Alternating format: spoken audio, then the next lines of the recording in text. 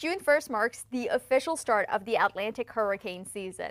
Now, as we go through the season all the way to November 30th, we generally see the peak in the activity right around the end of August to the beginning of September. But that doesn't mean that June itself does not and has not featured hurricane landfalls before. When we take a look back at history, we've seen upwards of 20 hurricanes make landfall across the U.S. coastlines in the month of June. But how is 2025 going to compare? Well, we are expecting and have been forecasted to have an above average season for hurricane activity. Usually there are 14 named storms, right around 7 hurricanes, and around 3 major hurricanes. And by those numbers, we are expected for an above average season.